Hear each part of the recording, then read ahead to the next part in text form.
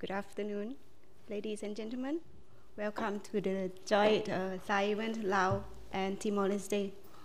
I'd like to give a little bit of background of the project. Two projects for you. This project is these two projects that the two countries have been conducting at the ground level. It's funded by LDCF. It is the wider part of our NAPA National Adaptation Program of Action. Our two countries share a similar implementation at the ground level. Today we are going to present to you how we really do it in the country, building climate resilience infrastructure combined with the nature-based solution such as ecosystem-based adaptation and watershed management initiatives. This is to help strengthen our community's resilience to adapt to climate change. My speakers today are Mr. Miguel de Carvalho, the Director of General Urban Management, Ministry of State Administration, Timor-Leste. The second one, Mr. Devindra Bison, Chief Technical Advisor, UNDP, Timor-Leste. My third speaker is Mr. Vansai Buttanawong, the Director of Adaptation Division of Climate Change. And my last speaker today is Mr. Aldous Paulson, Chief Technical Advisor, UNDP Laos. Before we go into the presentation from two countries, we would like to show you some photo story. First,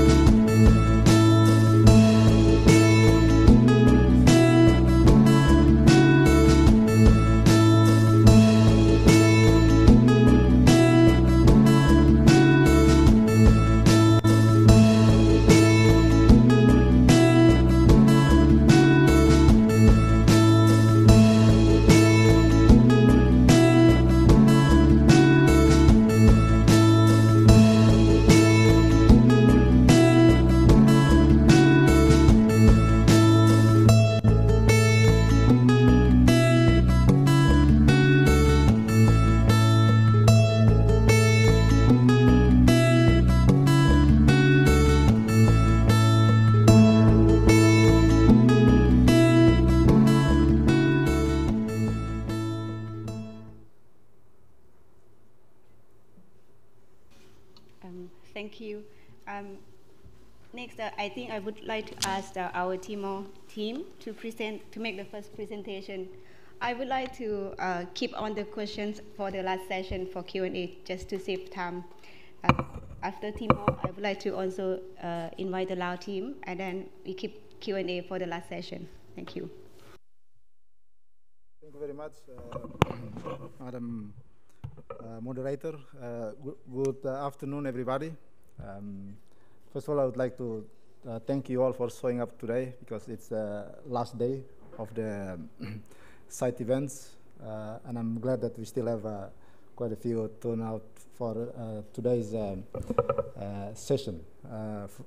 First of all, I would also like to acknowledge the presence of the Vice Minister for Environment from the LaoPDR, and also the delegation, all distinguished speakers and moderators, and all the distinguished participants. Allow me in 15 minutes to share with you some experiences that Timor-Leste has in relation to the activities in adaptation and mitigation that we've done in relation to the climate change in this world, particularly in Timor-Leste. Timor-Leste, as you can see from the map over there, it's one of the youngest nations in the world, and also the least developed countries in the Asian Pacific region. And it's also grappling with the devastating impacts of climate change. 70% of our 1.3 million people lives in the rural areas. Many are in the mountainous and also coastal areas, and that are highly vulnerable to the climate risks, such as floods, droughts, erosion, and also landslide. And those conditions that I just mentioned made it challenges for us to develop basic infrastructure in the country, such as roads, water supply system, etc. We are working to address our development challenges, while at the same time also confronting with the climate change impact. A document that we can see from the slide over there, it's the Strategic Development Plan of the Government of Timor-Leste of 2011-2030, that sets up a vision for Timor-Leste in an integrated package of strategic policies to be implemented in a short, medium, and long term. And it's aligned with the United Nations Sustainable Development Goals, and which sets out a pathway to a long-term and sustainable inclusive development in Timor-Leste. In addition, Timor-Leste also been actively pursuing the implementation of the NAPA, the National Adaptation Program of Action, on climate change, with highlight key priorities in infrastructure development.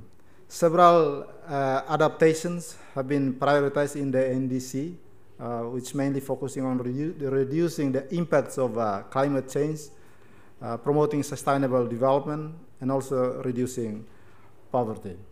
Now, while the country has placed great emphasis on the prioritization of the infrastructure investment in the design and of the project itself, one thing that I would like to mention also here is that the human resources capacity in the country, when it comes to the climate change issue, needs continuous strengthening. And this has been an ongoing sort of process since the country gained its independence back in 2002, like 15 years ago. Timor-Leste National Determined Contribution, NDC, also proposed adaptation measure relevant to rural development, and have been prioritized in the NDC, focusing on reducing the impact of climate change, promoting sustainable development, and reducing poverty. These slides show to you all about the challenges that that faced by the Timor-Leste, and the challenges facing Timor-Leste are further compounded by the fact that 80% of the land is mountainous, with very steep slopes, and coastal areas that are highly vulnerable to the climate change. As I mentioned, 70% of the population of 1.3 million people in the country lives in the rural areas, and they are all vulnerable to the climate change. The country has two seasons, wet and dry. However, wet and dry. However, extreme events such as unpredicted rainfall, etc., is having a huge impact in the livelihoods of the rural population. Now, other issues such as loose soil makes it also difficult and costly to build a sustainable infrastructure, and compounded by the climate-related hazard of frequent landslide and erosion. For irrigation, the issue is that the soil are permeable, and due to the poor water retention potential, an unstable landscape makes it difficult to build dams and develop water storage. Timor-Leste, is made of approximately 442 villages, with a population in every village ranging from a minimum of 350 people, but it can get up to 60,000 people in the urban area. And those communities are dispersed. And for that, it requires significant capital investment to provide solid infrastructure to the villages that are isolated with a relatively small population. Almost the entire rural population depends on subsistence agriculture for livelihoods, and practices largely traditional with slash and burn, and many of the rural infrastructure are within or adjacent to farmlands. Now, despite the annual infrastructure budget allocated to the rural area of approximately 35% of the national budget, a big infrastructure deficit still exists, particularly in the rural communities. Therefore, effective prioritization of capital investment and partnering with the key players are crucial to achieve the country's 2030 targets. The lack of physical assets also is therefore further compounded by the frequent occurrences of climate change-related disasters, such as I mentioned, landslide, erosion, and drought, as well as flooding, further weaken or destroy those that exist. Now, these conditions have posed significant challenges for planning, developing, and sustaining basic infrastructure that directly impacting both communities' livelihoods and also national development goals. This slide shows to us what's been the investment made at the rural area in Timor-Leste. Over the last 7 years, approximately $350 million allocated by the state government or central government in order to finance rural development in the country.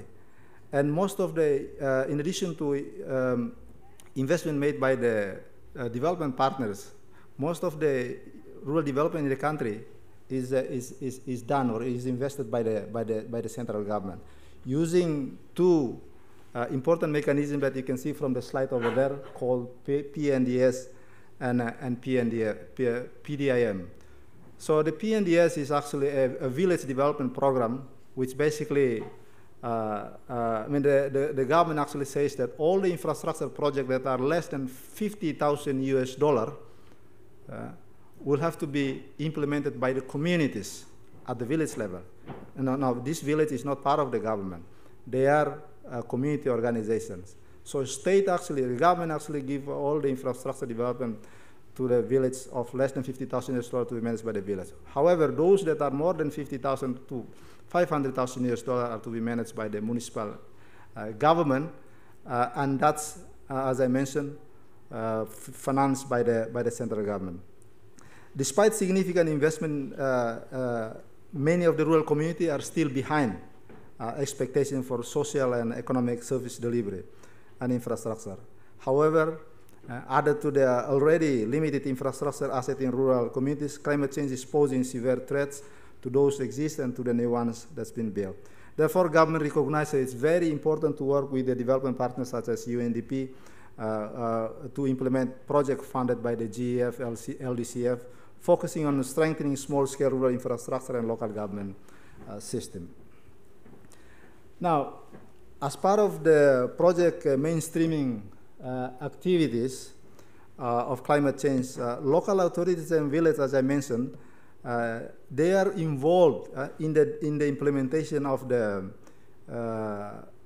climate change adaptation planning activities. So communities are involved in developing the climate change adaptation planning, which is focusing on the climate change awareness and advocacy, asset mapping to identify community assets, capacity building for planning and implementation of new projects, and also practical training for soil bioengineering, which was effective in promoting community participation, public awareness, and skills development on the use of plants and locally available materials for implementing slope protection and also soil stabilization measure. PDIM planning guidelines now, I mean, this is the planning guidelines that is at the municipal level, now includes environmental and climate change consideration, and also an integral aspect of the project prioritization and planning to prepare the annual municipality investment plan.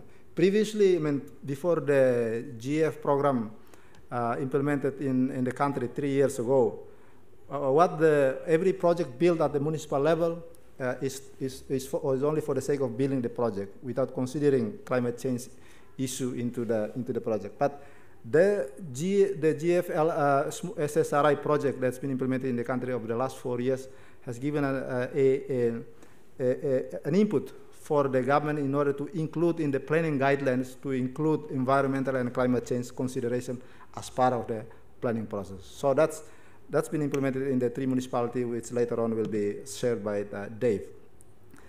My last slide is about while the challenges are numerous in the country, but there are also opportunities. The government of Timor-Leste is collaborating and working with development partners on a multitude of development initiatives. Partnership with these institutions and agencies are key to advancing the poverty alleviation and also development agenda for Timor-Leste. Post-conflict countries like Timor-Leste, ladies and gentlemen, have had to deal with issues of policies, environment, institutional system, limited resources, including skilled personnel and scarcity of capable contractors to deliver infrastructure projects. This is why support provided by development partners during the transition and post-conflict era, and which continues up to today, have been vital to ensuring the implementation of sustainable development initiatives. A good example is how we are working together with the UNDP. Later on, you will see is the project on the strengthening the resilience of small-scale rural infrastructure project, which is funded by GF, which we are partnering with the Ministry for Commerce, Industry and Environment of the Government of Timor-Leste, as well as with the UNDP. And at the community level, the project has been developing the capacity of community and local administration to integrate climate change resilience into the planning and prioritization of rural infrastructure. While process for improvement focus on the entire planning and budgeting, the pilot project that later on you will see in 3 municipalities are focusing on the water supply system, rural access roads and bridges, reservoir and also irrigation system, as well as flood protection. And ladies and gentlemen, this project has provided us with important lessons and best practices through a learning by doing approach as to why we build a better, more resilient, more climate resilience infrastructure. And it's too early to be able to compare the impact of the climate proving intervention. However, we'll continue to monitor how these piloted infrastructure are standing up for climate hazards in the future. Now, up to this time, however, because this project has been implemented in the country for the last 3 years, we have seen that water supply projects are better able to provide water to beneficiaries in the dry periods. Roads are now better able to stand up to extreme events, as we saw on the video that at the start of this presentation. And also the irrigation schemes are more responsive now to farmers' demand for water. I think I'll stop here because there will be a detailed presentation on the project by my colleague Dave from Timor-Leste later on. I thank you all for listening to my presentation. Thank you very much.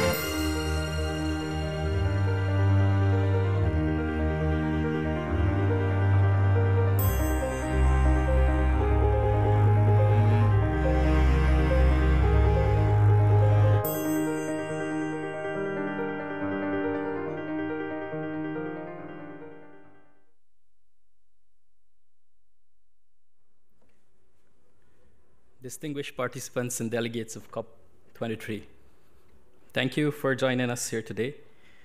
You would have seen the video of the situation that is facing Timor-Leste. I'm from UNDP in Timor-Leste, and UNDP is supporting the government of Timor-Leste in implementing climate resilient infrastructure, which this project is under. In this COP and in many other events, you have heard about climate resilient infrastructure. A lot of financing is being put to building back better and building resilient infrastructure. But what is resilient infrastructure? I will attempt to share some experiences of the small-scale rural infrastructure being implemented in Timor-Leste. And we have been working with the government in implementing several development initiatives using nature-based solution to implement and to build resilience. There are 3 projects we have in Timor-Leste that UNDP is supporting the government with. The Mangrove or Coastal Resilient Project, which is implemented in partnership with the Ministry of Agriculture. there is another project that is building resilience along a main corridor connecting 3 municipalities in Timor-Leste. And the one that you've just seen, where we're strengthening small-scale rural infrastructure in Timor-Leste. What we did is that we developed the project with 3 components of policy and advocacy, another component in capacity development and building institution capacity to develop and plan and implement infrastructure, and where there was another element of implementation where infrastructure were designed, developed, and implemented to showcase resilience in these infrastructure. The first thing that was done is that we developed and prepared the vulnerability assessment for the municipalities that were being targeted. And there were 3 municipalities, and for landslides, erosion, and flooding, the vulnerability assessment were developed. And we find out what were the impact that these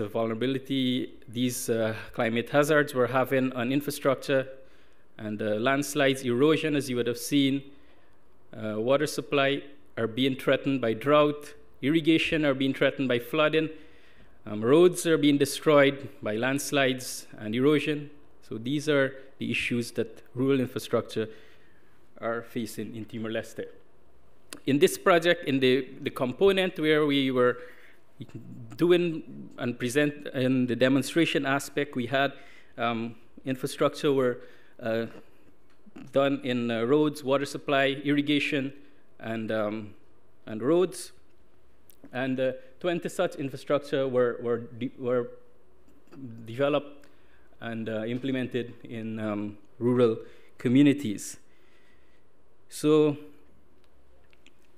one important aspect of these infrastructure is what we call soil bioengineering, and was used in combination with the hard civil engineering measures, and involved the implementation of methods, civil engineering methods combined with nature-based solution to build the resilience of these infrastructure. Most of the rivers in Timor-Leste are usually dry and only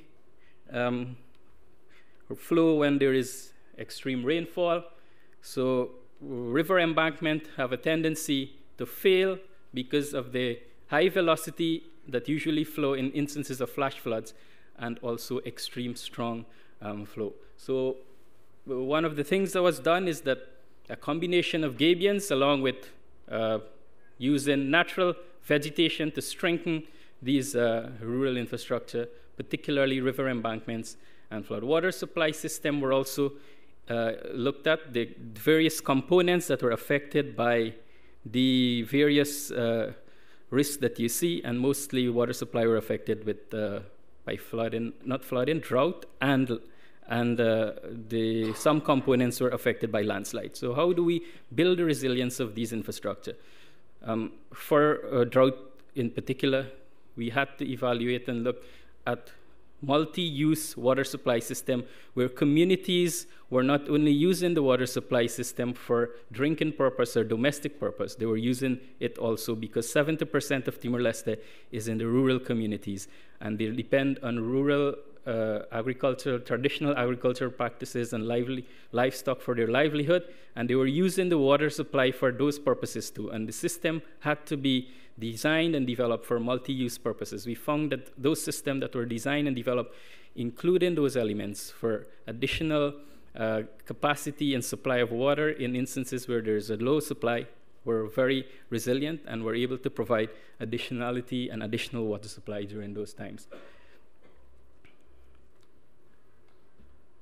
In Timor-Leste, there is more than 50% of the roads are in poor condition.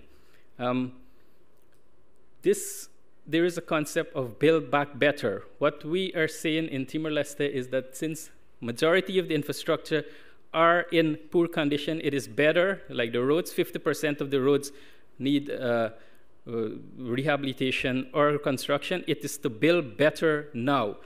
If we are to build better now, it means that infrastructure that are to be designed and implemented should incorporate all the resilient elements that we are talking about and we looked at. So some of the projects also used community. Community were involved in the bioengineering aspect. NGOs were involved, and private contractors also were involved in building resilience and providing bioengineering. We compared these three elements, and we found that the NGOs, local NGOs, were more effective in implementing bioengineering solutions. They were better able to work with the community and implement that. I just want to share one slide. WaterAid was supposed to be here today. Unfortunately, they couldn't be here, so I will just share a few points on behalf of WaterAid. Is that their focus is on sustainable community-managed water sanitation and hygiene services, community management of shared water resources, and understanding water quality. Gender is an important consideration. Obviously, gender is important in climate-resilient infrastructure. And this is one area where we found that water supply systems were more beneficial and affecting women and children in the communities they were developed and implemented. The replanting and improving water source catchment is an important aspect of replenishing water supply where there are instances of it drying out. I just want to close by sharing some lessons on climate resilience that we have been able to gather from implementing this project. It is a small project, 4.9 million, funded by the GEF. Usually, infrastructure projects are very large projects.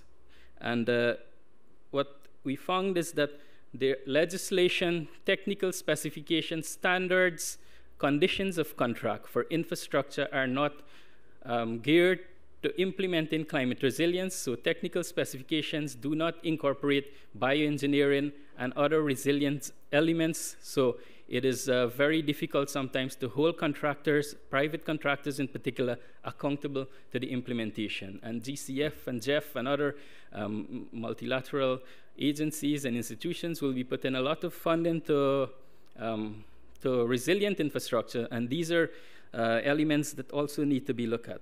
Resilience and adaptation measures need to be prioritized at all stages, and not only in the planning stage or not only in the implementation stage. It should be prioritized at all stages in the project life cycle. And we have seen cases where contractors could not be held accountable, and they were focusing on the hard infrastructure element, and the green elements or the bioengineering and other climate resilient elements were not prioritized. Therefore, less emphasis was placed on the climate resilient component of these small infrastructure. Climate resilient infrastructure must be delivered on time and on target. As we see, project needs, there are lots of delays and issues with infrastructure project in general if they're not properly planned and implemented, but for climate resilience infrastructure to be effective, they have to be delivered on time, because the climate is changing within the implementation period as well. We have seen cases where within the period of project being designed and planned and implemented, 2 years have elapsed, and between that time, the project scope has changed. And there is no provision in the contract for contingency sum that would take care of that additional scope. So if the road collapsed during the time of planning and implementation, which 2 years have elapsed, there was no allocation for that. Partnership at all levels is key to achieving greater results and benefit. And the key to tackling climate resilient development is through partnership. It is beneficial in minimizing the input so we could maximize the output. We found that this project was being just implemented with 2 ministries. We had to leverage partnerships with other ministries and projects that are working in Timor-Leste to maximize the output and benefits that we were having. In fact, when infrastructure projects are like $4.9 million compared to other projects, infrastructure projects that are getting very large financing, little emphasis is being placed on these small infrastructure, and they are unable to influence policies, regulations, and standards. Teams and agencies need to work collaboratively, establishing partnership with like-minded partners, and related project has provided important lessons for us. Each partner has different strengths. They have different strategic interests. So working with NGOs is different from working with local and national government, and also working with communities.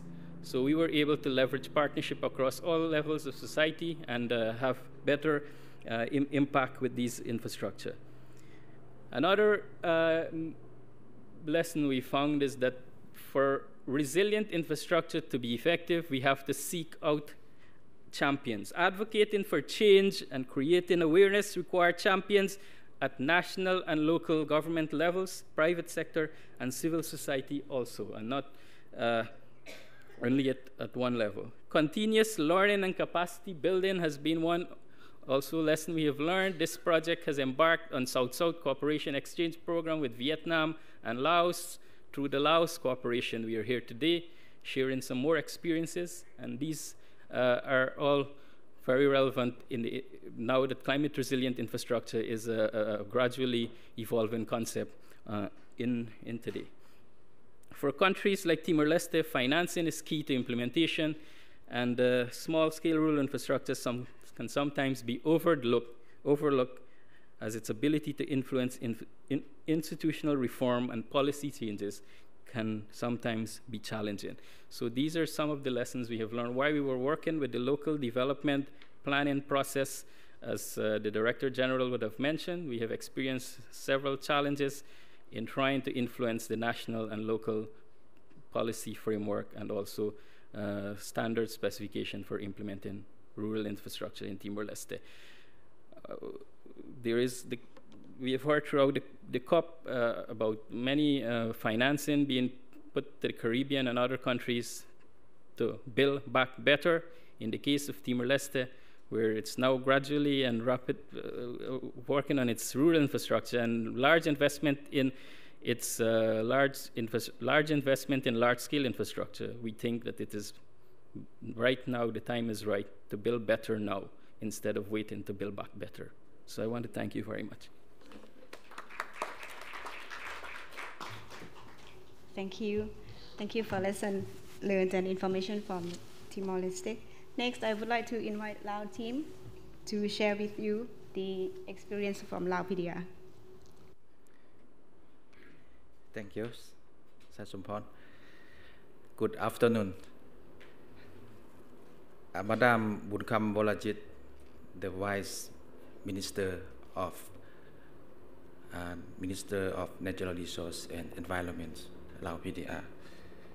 Colleagues, ladies and gentlemen, on behalf of LDCF projects, I would like to thank you very much for our ministers, Ministry of the Environment and Natural Resources and Environment, to allow us to prepare for a side event here in Bonn. And I also really thank you very much for the Secretariat of the UNFCCC to very good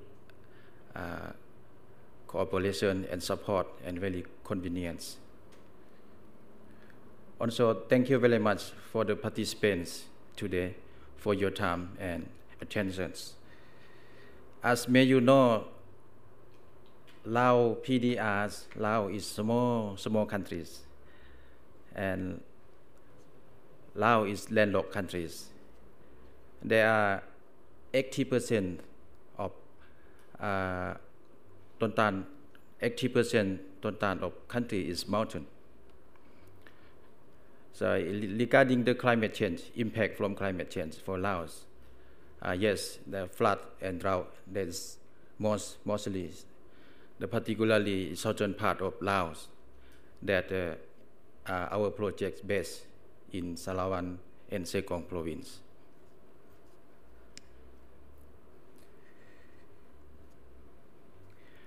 Our projects we started since 2009,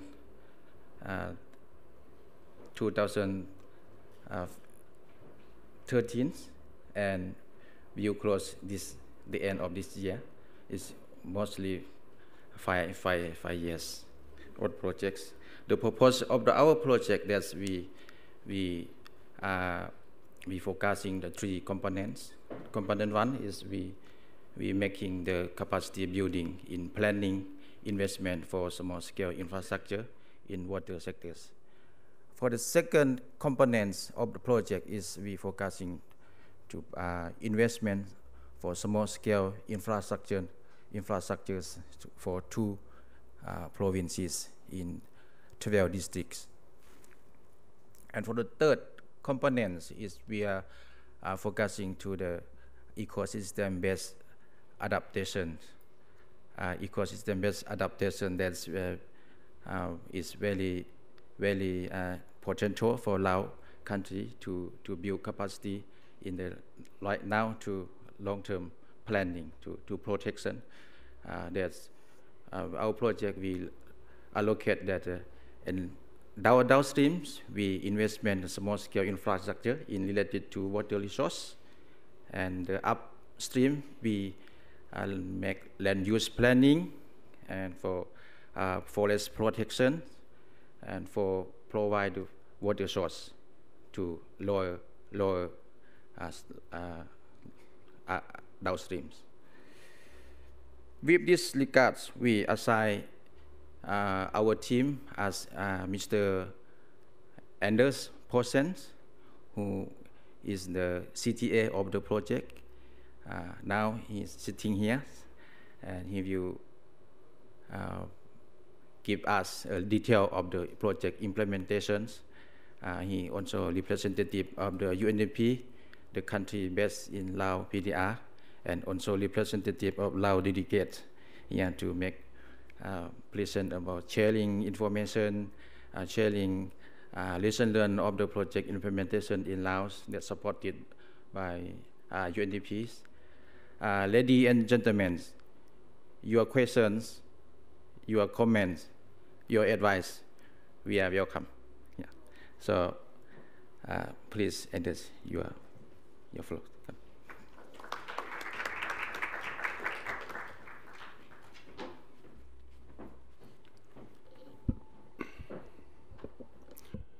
Thank you, Vanchai, and thank you everybody for showing up on this Friday after lunch. First of all, let me say that this is a total experience of Laos and Timor-Leste. We even brought tropical climate with us into the room. So, but I hope you can keep warm. So yes, I'm going to go through a little bit quick, I think, the slides we have. And I'm doing a little bit different from Timor-Leste because our projects are quite similar. We don't have a road component, but otherwise our projects are similar. They are funded by the same organization, supported by UNDP, and implemented by the government with the same budget, actually. So I'm going to take the point of departure from something that Dave from Timor-Leste also covered, namely nature-based solutions for rural community and water infrastructure in Laos.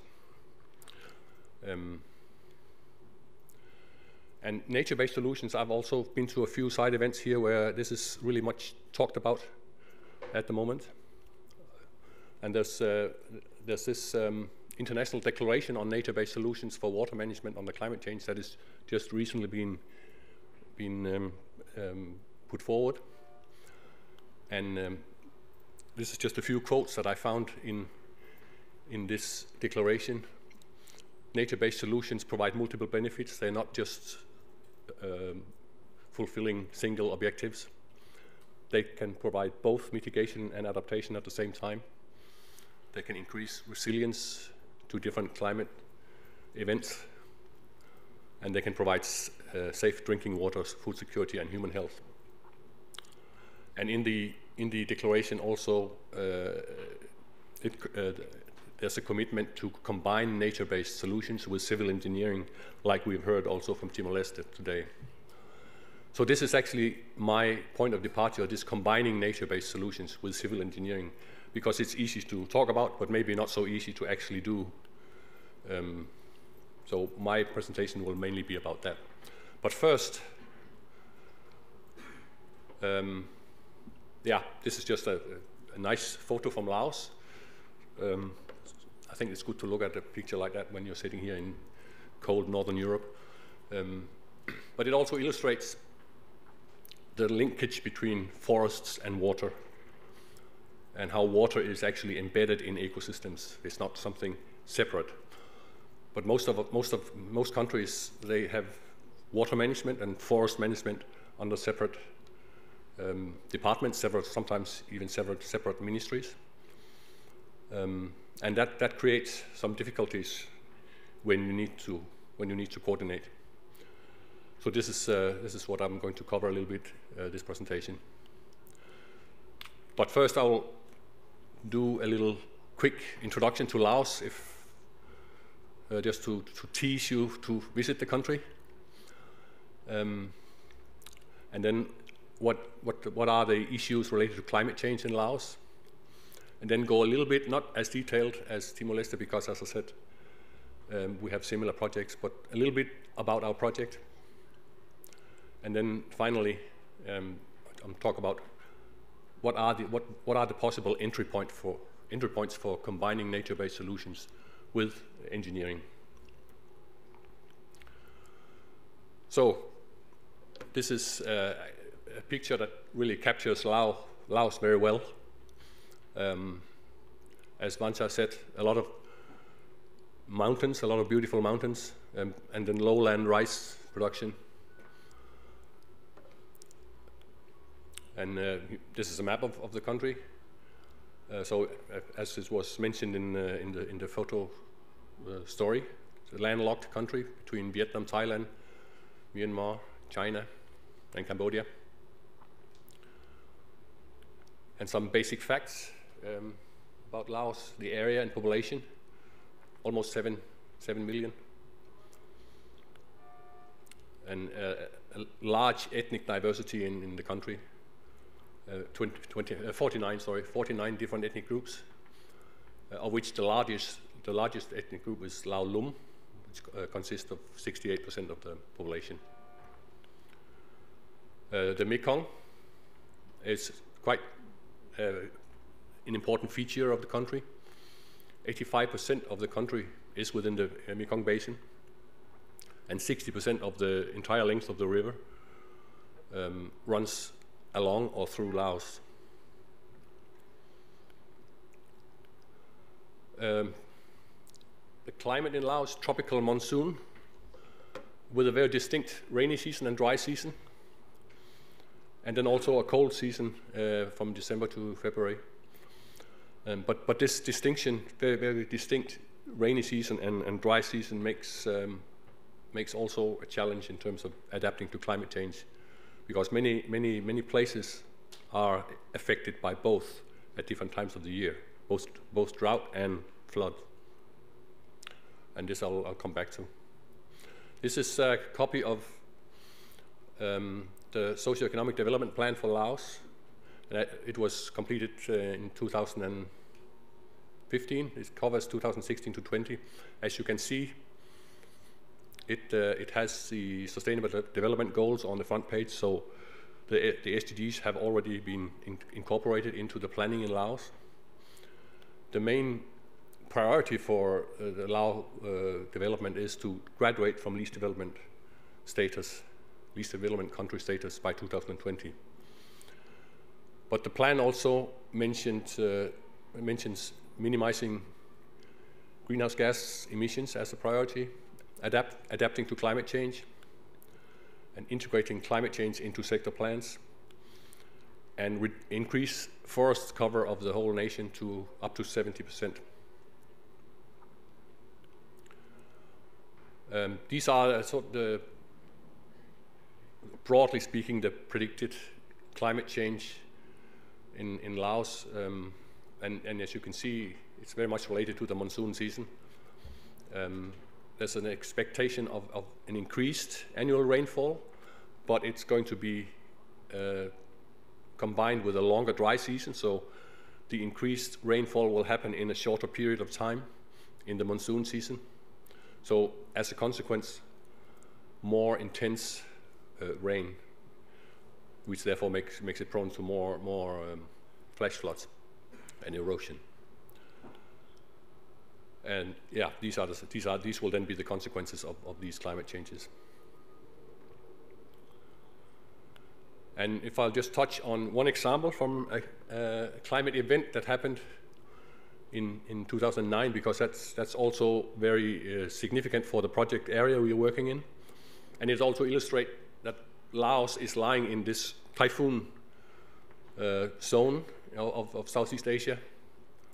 And usually when you hear the global news, you hear about tragedy and devastation in Philippines and in this case also Vietnam. But then by the time, as you can see, by the time it reached Laos, it was downgraded into a tropical depression and disappeared from the news. But that does not mean that it did not have any more effects. It actually had significant effects in Laos, and these are some of them. Destroyed infrastructure. One in the one on the left in Saravan province, which is one of the provinces we're working in. The other one is Sekong province, which we're also working in. So a little bit about the project. So very similar to the Timor-Leste project. So we're working in this area of southern Laos. These are the two provinces, a little bit closer shot. And as you can see, as typical for the rest of Laos, mountain areas combined with lowland rice fields.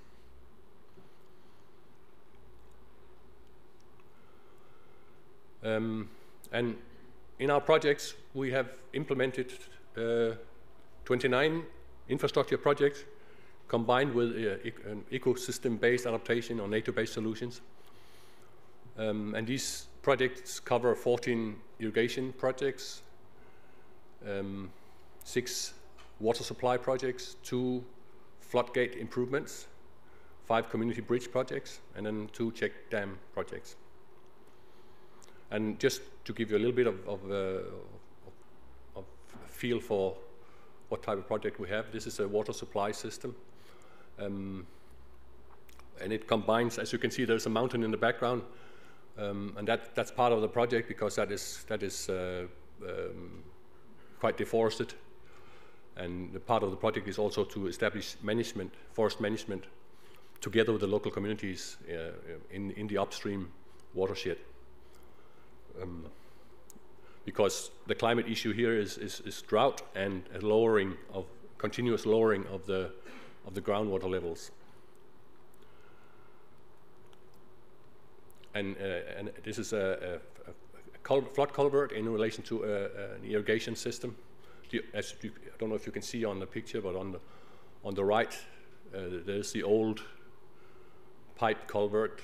You can hardly see it, but it was, the dimensions were not enough to release the floods during the monsoon season, so it actually caused a lot of crop damage. Now the project has constructed this bigger culvert, ensuring that the crop damages are reduced, and it's combined with bioengineering, like similar to the Timor-Leste case. And this is a wetland project that combines this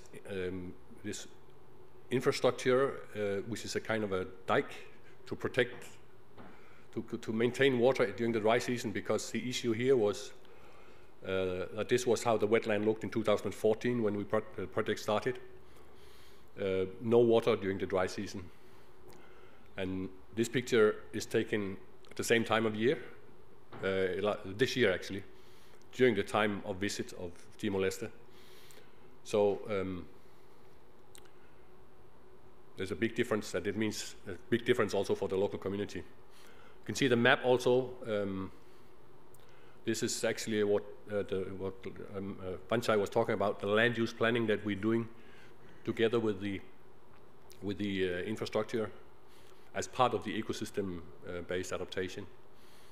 And I'll come back to that again.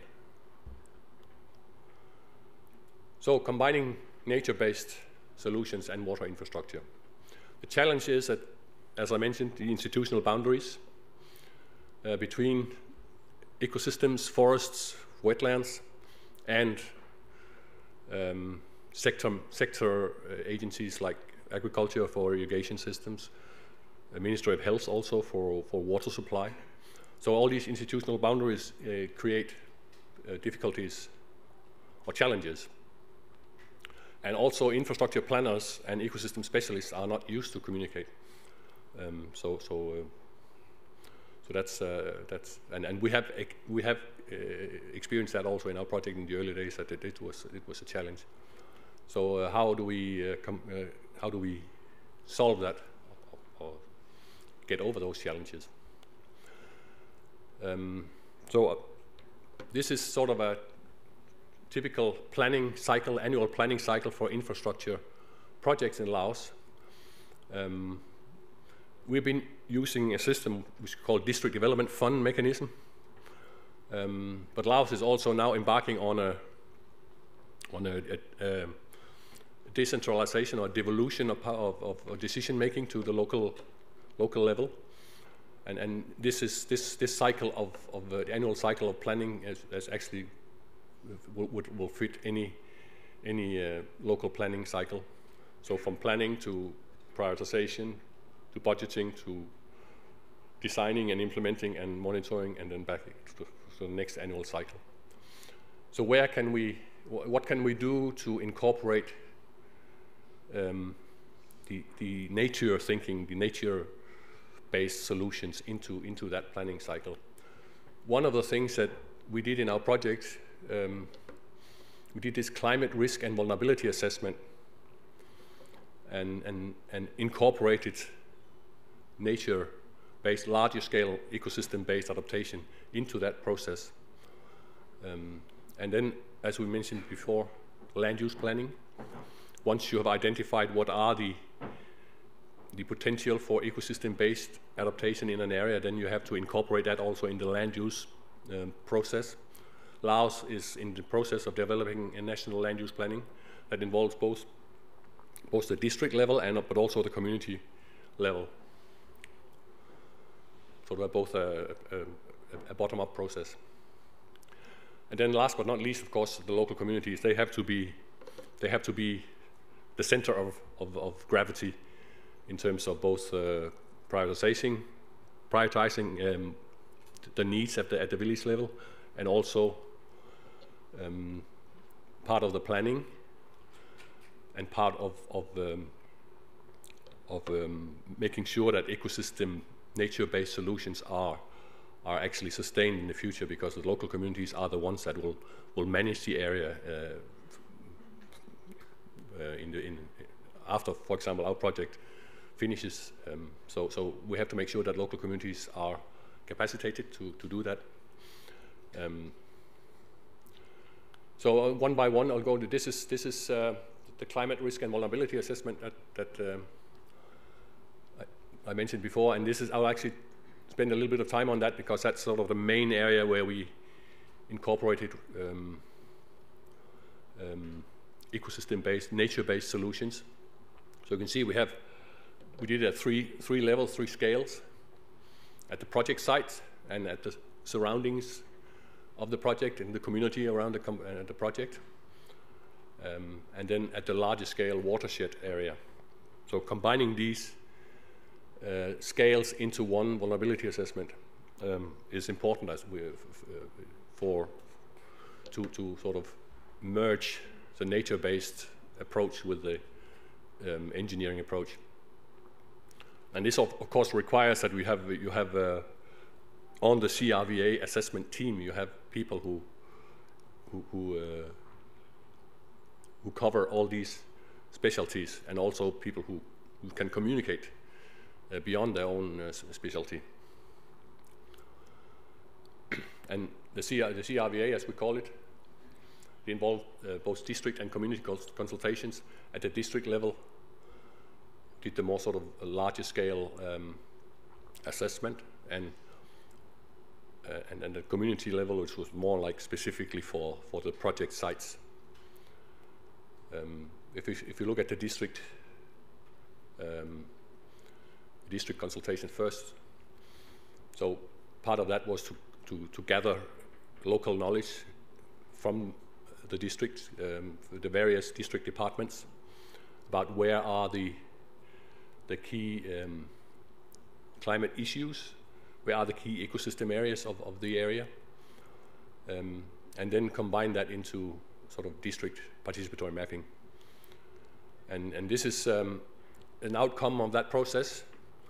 You have the colored area. This is a sort of a flood area of the two provinces, based on the colored area is based on climate forecasting, climate modeling, so scientific data, and the various colored areas are based on the district mapping. So you can see there are some overlaps, but there are also some distinct areas that was not covered by the climate modeling, but was captured by local knowledge from the district areas. And this is the same for the drought hotspots. Particularly there, you see that there was a lot of areas that was missed by the climate modeling. And then we did the CRVA at each of the sites and each of the communities. And this is all the sites where we did CRVA. And as you can see, most of them have high or very high climate threats of floods. Many have both drought and flood threats in the same village, really. So this is one of the challenges that we have everywhere in Laos. This is just an example of putting all this information together and then come up with so we assess exposure, sensibility, impacts, and adaptive capacity, and then we have a scale for vulnerability. And through that process, we can identify what are the most high priority interventions. And the final part of the CRVA is to identify the adaptation options based on the vulnerability assessment. And the adaptation options were grouped into 5 different types of adaptation options. So the 3 first are sort of mainly engineering, whereas the 2 last ones here are the nature-based solutions. So by combining those into the CRVA, those both engineering and nature-based solutions into the into the CRVA, it's possible to come up with to integrate the 2 better. But it requires, of course, that, as I said before, that there are people on the assessment team that cover both areas. Yeah, and then based on prioritizing, identifying all the different options and then prioritizing them. And you can see the dark red ones are the very high priority ones, and these ones are the nature-based adaptation solutions. And land use planning, finally, land use planning, as I mentioned already before. So once we've identified a possible ecosystem intervention, we have to do land use planning in the area, because we have to make sure that it fits into all the plans for the area. So this is the one that's sort of the larger scale district area. This is, if you remember the picture of the water tower and the mountain in the background. This is actually the mountain. I'm not going into detail about what are the categories, because this is sort of beyond the point. But then we also did at community level, so at participatory land use planning at the community level, to identify where are the main areas for potential intervention. For example, erosion areas along rivers or landslide prone areas. And that's where we can identify or sit in with interventions. Yeah, and then last, of course, but not least, again, local communities. And again, gender was mentioned before. It's important to make sure that local communities means both men and women. And here are interviews with or focus group discussions with both women group and men group. And local communities actually in Laos, they have a lot of we always talk about local communities as low capacity in terms of adapting, but they actually, in Laos, they have a lot of capacity because they're used to annual floods and annual drought. It's just that when they're becoming more extreme and more frequent extreme flooding, longer droughts, then they face difficulties. But it's important to build on the capacity that's already there in the local communities. And they also, I mean, in the area that you've seen where things have been washed away during the typhoon, local people realize firsthand that it has an impact if the upstream areas are deforested, for example. So they are very adapt to this idea of nature-based solutions. They also rely a lot on nature, and they are also less. They are less sort of this thing about different sectors. They're less sector-bound. They think a little bit more holistic. So it's important to build on that. Yeah, so this was the last one. So I'll just ask the Timor-Leste some key messages. Nature-based for rural water infrastructure will require working at multiple scales, integration into existing planning mechanisms, collaboration across institutional boundaries, collaboration between infrastructure engineers and ecosystem specialists, and working with local communities. And then the value of partnerships and South-South cooperation. I mean, this whole event is based on a visit from Timor-Leste to Laos earlier this year. And I think we realized, both countries, that it's quite valuable to exchange experience between two countries that are sort of having similar development challenges, although we're very different in terms of one being an island and one being landlocked, but some similar development challenges and some similar aspirations, like graduating from LDC status. It makes exchanging ideas a lot more relevant. So I think that's also a valuable lesson to take away from this. So that was my presentation. Thank you very much.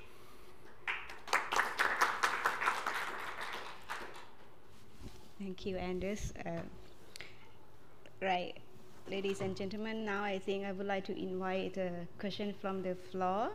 It can be of comments, suggestions, or recommendation, or questions, or anything you are interested in these two projects that is done on ground. Please.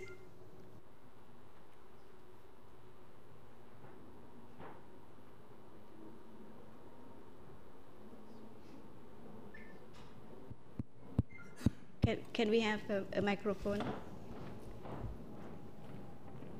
Thank you.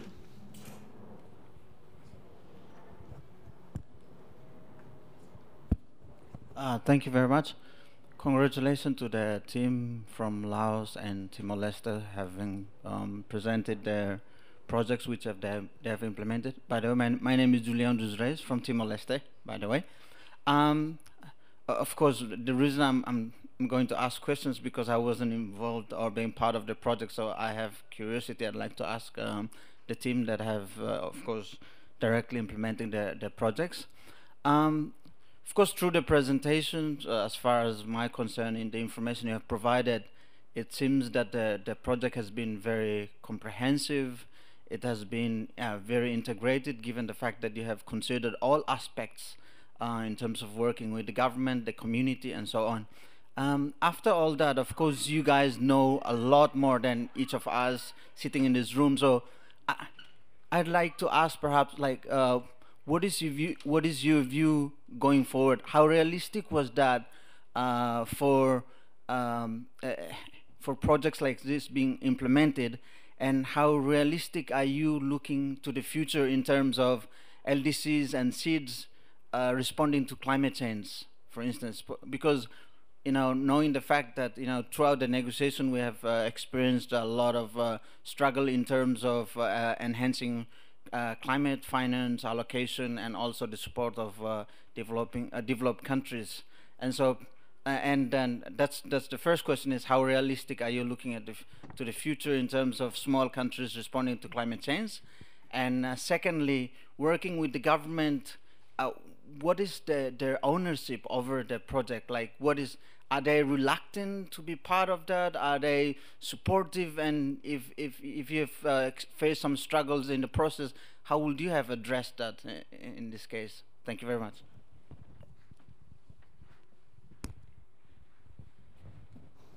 Thank you. While waiting for, okay, another question here, please. Can we have a microphone?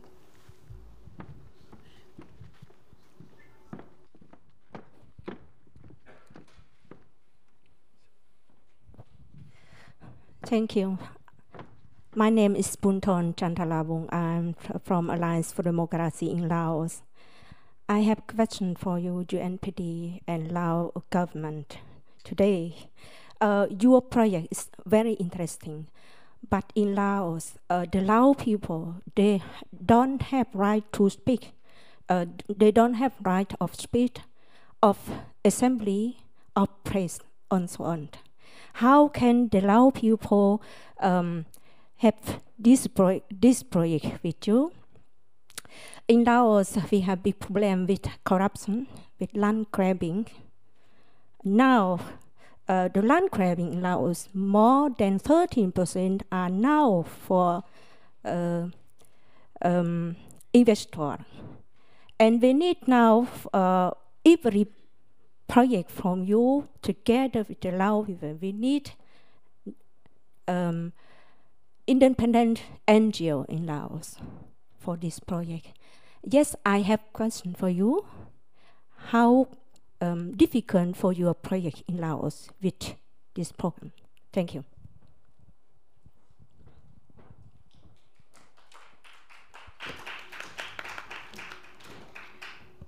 Thank you.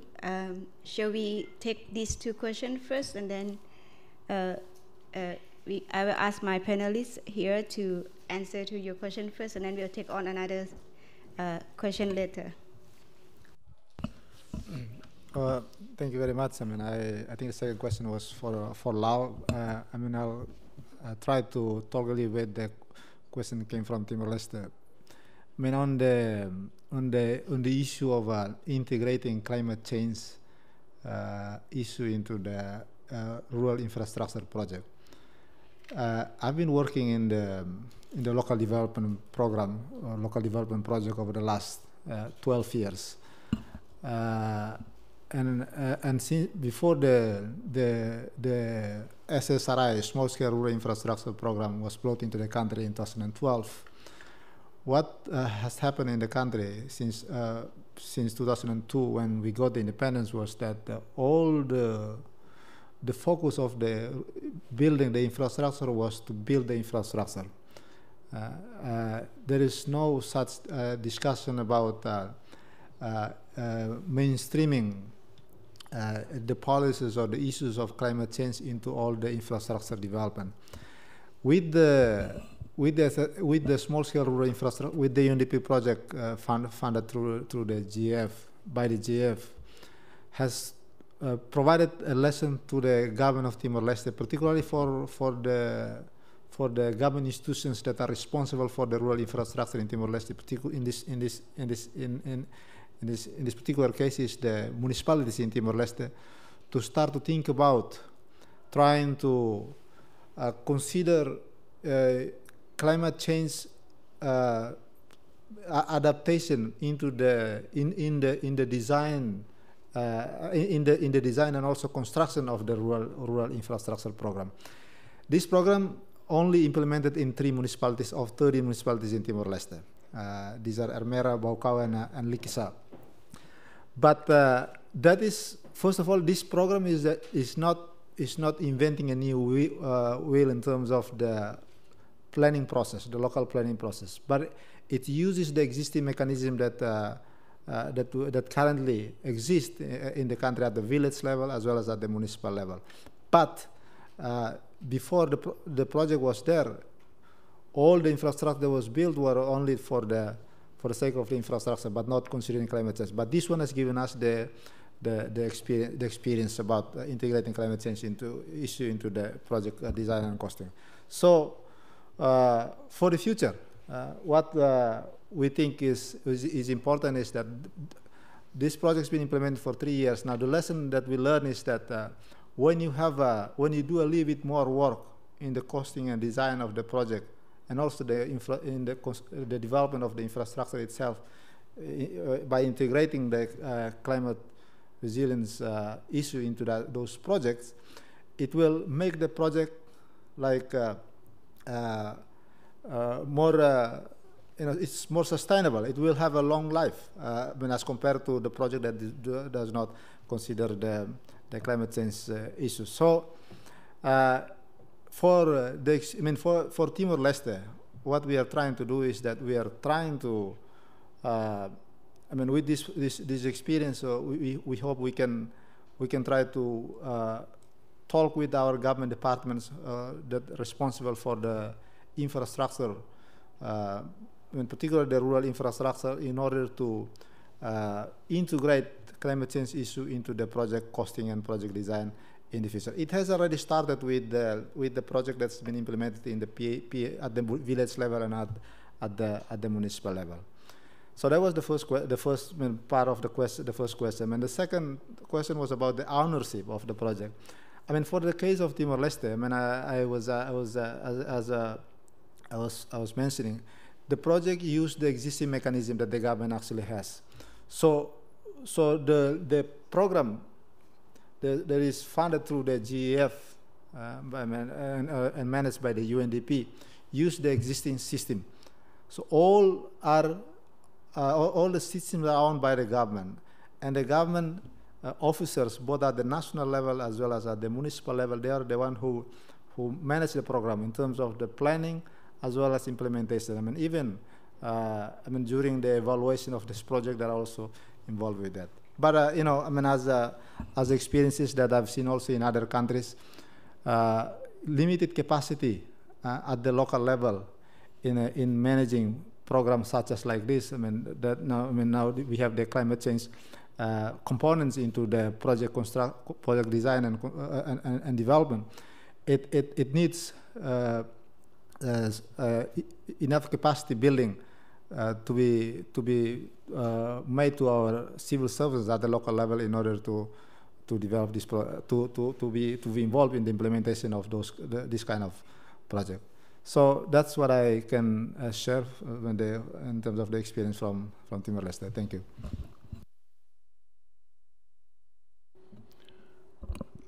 Yeah, thank you. So I'll cover also the first question first. Miguel has said a lot, which is also applies for Laos. And particularly, sustainability is also a challenge when you have a 4 or 5 year project that is meant to cover something related to climate resilience, and particularly when you involve ecosystem and nature-based solutions. Like if you recall the picture with the mountain in the background, it takes a lot more than 5 years to rehabilitate an ecosystem like that. So we can only set the thing in motion, and whatever happens after our project is out of our hands.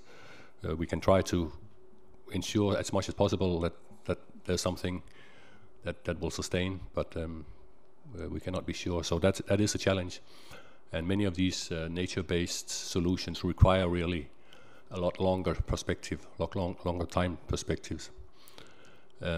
Yeah, in terms of implementing at the local level in Laos, I understand your question, and Vanchai will also provide some answers. Our project was focused on a real need at the local level, which is rural infrastructure, and particularly in some of the areas we work in remote mountainous areas. There's a real need for improving livelihoods and improving, the whole sustainability and resilience of communities. So that was our focus. Any bigger issues is out of our hands, really. Right. Hello, and thank you very much for your questions.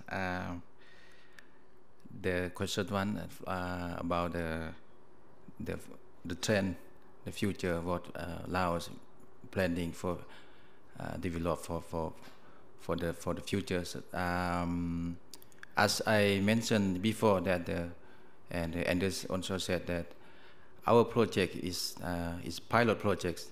They supported from the UNDP to first one for capacity building in the planning, and second one we do investment in small scale projects for rural for communities, and the third one is we LaoPDR we have already of the national strategy on agriculture and forest that's already mentioned that year of 2020 the forest cover should be 20%.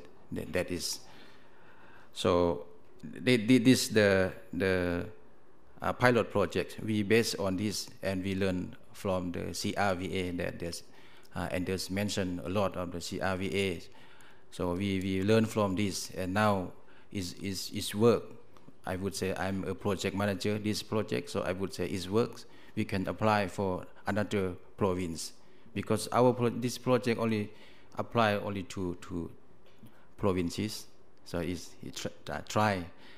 We learn from them, and which one is good we can extension apply to the another areas, and which one is not good we can approve this pilot project. And also we have the another project that now in the planning that we need the vulnerability assessment index for vulnerability assessment from the climate change impacts to. It means for the whole countries we will do in the future. Very nearly you start. So, and the second question is about the partnership. Partnership is now maybe our presentation is not covered about the Samsung. Lao government already announced of the Samsung. Samsung is mean three views. Three view is partnerships. What is one view? One view is national level. National level, what to do? For the national government should be making the strategy. Is already in the mandate. The second building is for provincial level. It's planning. Socio-economic planning is born from the provincial. And what is the third one? Third view is from the community, is district level. At district level, you implementing any activities, even of the government projects, even of the donor projects. A chance from the UNDP support projects and the support from UNEP or another UNs, something. So the Kumban, the communities, you implementing the projects. It mean who you do implementing the project is mean the benefit should be come to the implementer. Something I would say like that. And the third question is quite new, and in the past my experience I don't heard something like this, but let me share for you that as I well understood that the Lao government now in National Assembly, government already established the especially It means urgently door. So many people can call if you have problem. If you found the problems, any problems, if you don't like, unlike, you can call this door. Number is in the public. So so it's open. So I don't know that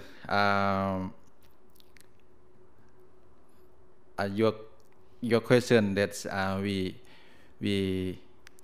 I answer is right or not, but I well understood that the government already established special door in belong of the National Assembly. So many people can call immediately if you find a problem. And even UNDP in Laos, UNEF, or any agency come to cooperation with the government sectors to develop the projects, that we follow that the Vientiane statement. That means win-win cooperation. So we cannot do anything without these documents. So even private sectors, UNDP, UN agency, or UN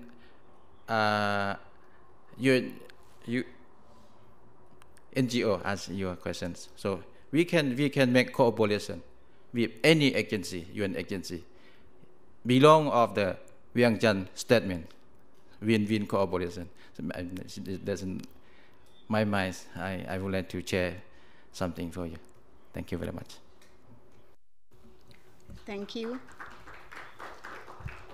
I think what he means is a hotline, National Assembly hotline, that you can call anytime if you have any questions.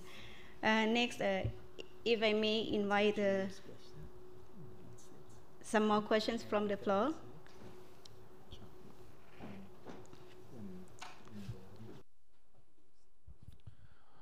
Now, to be said in reference to the partnership definition, I would like to inquire about what is it in public-private partnership logic.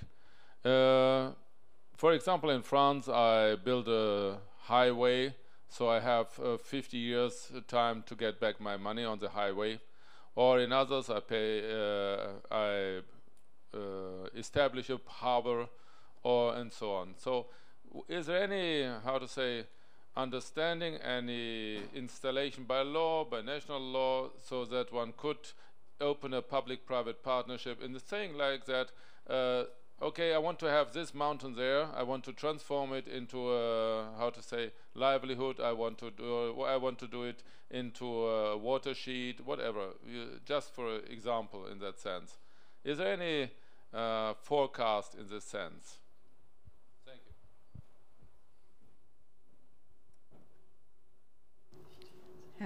Thank you.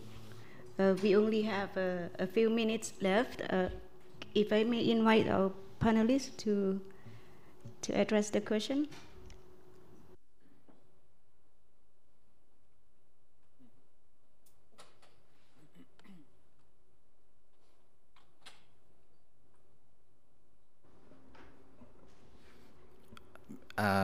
Thank you for your question.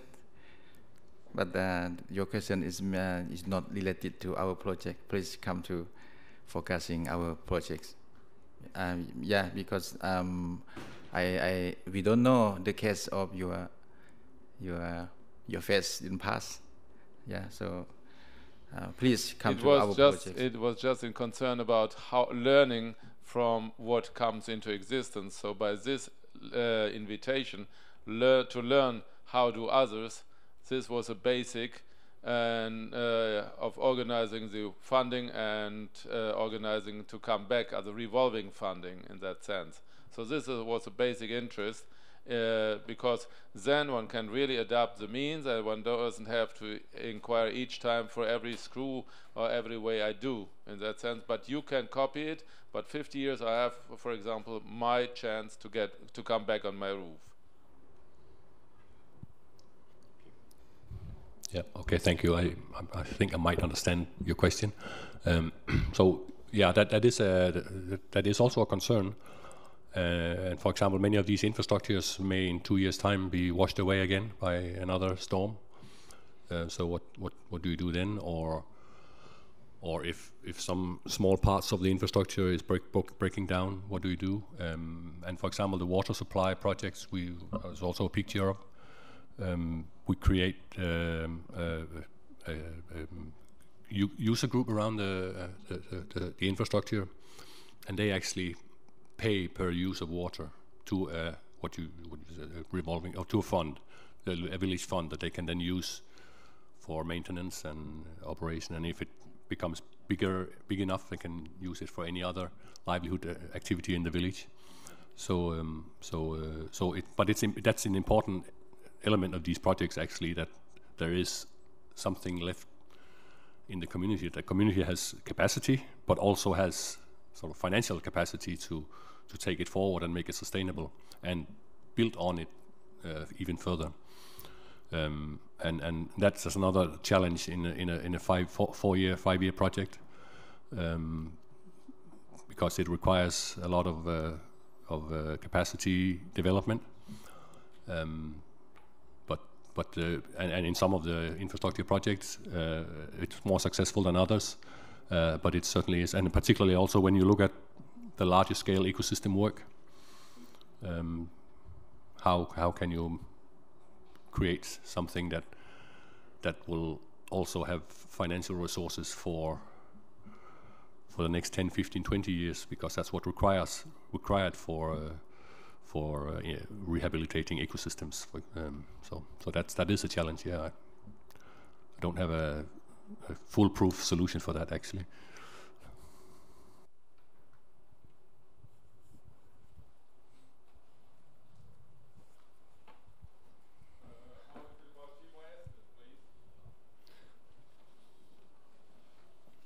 And on the public-private partnership, as I understood your question correctly, there is a legislation already, approved by the government in order to regulate how, the involvement of the private sectors either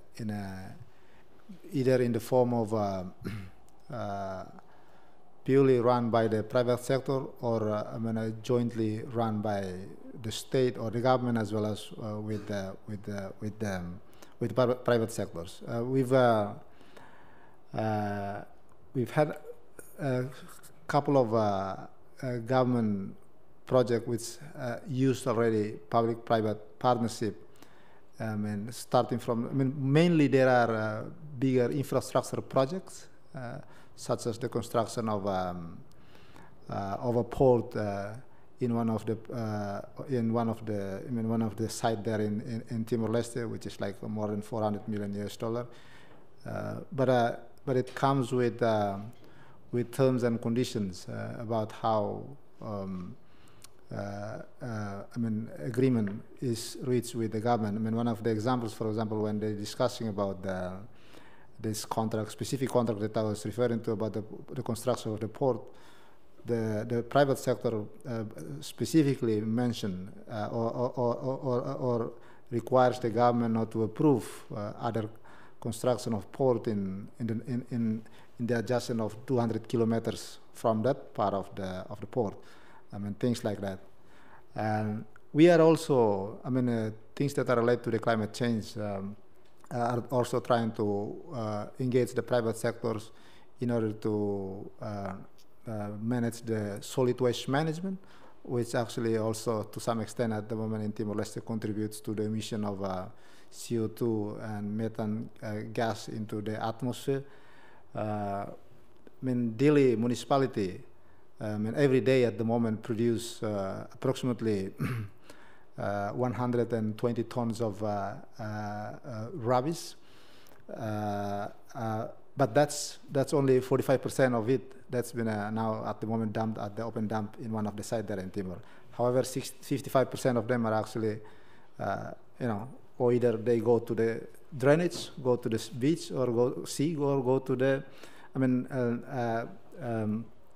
get burned by the people. So there is a big investment project going on now for the management of the solid waste in Dili, in which $20 million project have been proposed, and private sectors have been invited in order to manage this kind of project. And we look, the government is planning to fund for that by, for example, in this case, providing all the capital infrastructure such as vehicles as well as equipments, and it will like to have private contractors in order to have a performance contract with the government in order to manage the solid waste management itself. So there is, in fact, laws and legislation pertaining to the public-private partnership that we hope is not only for the bigger infrastructure project that I mentioned, but also for other small-scale infrastructure also in the country. I hope that I answered a little bit of your question. Thank you. Thank you. Do we still have time for a question? No. I will accept one more question, but please stick to the project. Yeah, sure. Yeah, thank you. Actually, my question is just adding on the sustainability of the project outcomes, which is very impressive, especially the wetland one. Is there like monitoring mechanisms in place from the UNDP or also from the side of the government? Is there some kind of follow-up on the project outcomes? Because as I understood it, like the project was already is running out right now in this year. So how do we actually build on this, on the project outcome to sustain the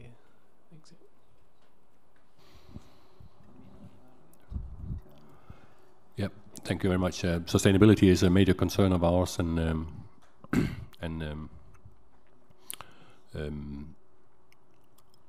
there is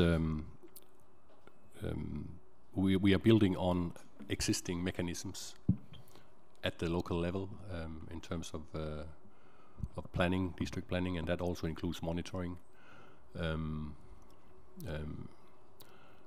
But our effort has also been on actually working with the villages to make sure that they have the capacity and they have means to develop their own funds to maintain these infrastructures.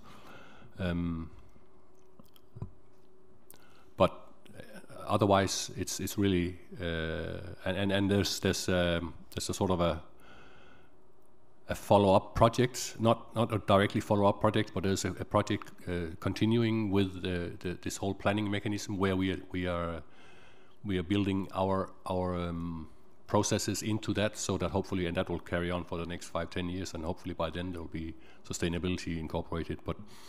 But still, with that, we of course we are aware. But as Mancha said, this is a pilot project, so by the nature of pilot projects, requires that we take the results we have and use them and document them, and make sure that that they're built upon for future projects, for future processes within the local government. As Mancha said, the Samsung program. This is where these things can potentially be mainstreamed and become sustainable.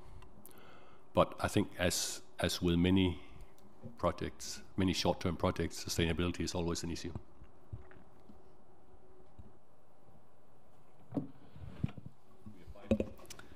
I just want to take 2 minutes to answer 2 questions, going back to the question of what is the view going forward and how realistic small countries, LDCs and SIDS can respond to the climate change. If that's a question from Mr. Julio, yeah?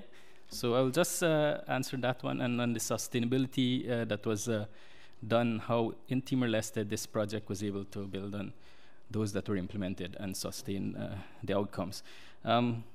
For SIDS and LDC, I mean, my colleagues had mentioned that these projects are piloted projects, and as in all cases for small projects like these, which are like 4.9 million, there is not allocation for them to be sustained in the financing being sustained continuously in the country. So for SIDS and LDC, that is why projects like these are working with the existing system. As in the case of Timor-Leste, it is the PDIM system that the capacity, the institutional capacity, ownership can be built so that all future projects, whether it's from grants, loans, or from national budget, can incorporate the climate resilience element in it. It is we should ask ourselves if we continue with the business as usual scenario, what are the impacts on infrastructure? Can they be sustained? With climate change imposing on countries shorter return periods for like floods, droughts as well are becoming more prevalent. Other climate hazards. So this is the question that SIDS and LDC should ask, that not only dependent on the financing from loans and grants, but also national financing. All infrastructure projects should adopt climate resilience as part of its outcome. I mean, one of the things I want to mention too is, and I think it was discussed in the presentation, is that infrastructure were seen that it was an engineering aspect, hard engineering. But now the agronomists, the engineers, the environmentalists all have to sit and work together collaboratively to implement infrastructure. We have seen this case in Timor-Leste, where engineers design roads, but we have not had the input of the agronomists in the bioengineering aspect, the right selection of species, and how the plants are growing cause these kinds of so that's one issue that needs to be, everyone needs to sit and work collaboratively. On the question of sustainability of the outcomes, when projects like these come to small countries and their small allocation, there is not a maintenance budget allocated. So the project ends this year and there is no maintenance budget. How are the outcomes sustained? And that is why it's important to work with the existing system. We have been building roads, water supply system, irrigation scheme in this project. For the roads in particular, they were harmonized with the Rural Roads Master Plan of Timor-Leste. So once the roads were constructed, they were handed over to the Ministry of Public Works, and all maintenance responsibilities there henceforth would be taken on by the ministry. So indefinitely, it will go on for the next 10, 20 years, and I'm sure those roads would still exist once there is allocation in maintenance. For the irrigation schemes, we have seen that the multi-use irrigation schemes were very effective in that they created water users group, and they were managing those in a way that were serving their interest. We tried to use simple components, so these water supply systems were not very complex, so it was easy to manage, easy to maintain, easy to operate. So less complex components for rural infrastructure when it's very difficult to access these parts or components when it's deteriorated. So I'm not sure if I've answered your questions, but this is my input on those two. And there are many others if we could discuss in later. Thank you. Thank you. If I may ask for a round of applause for my panelists, please. Thank you, and thank you all for coming, and I wish you a very good trip back home, since it is the final day of the COP, and everybody should be out there, enjoy Bond and then shopping. See you next year.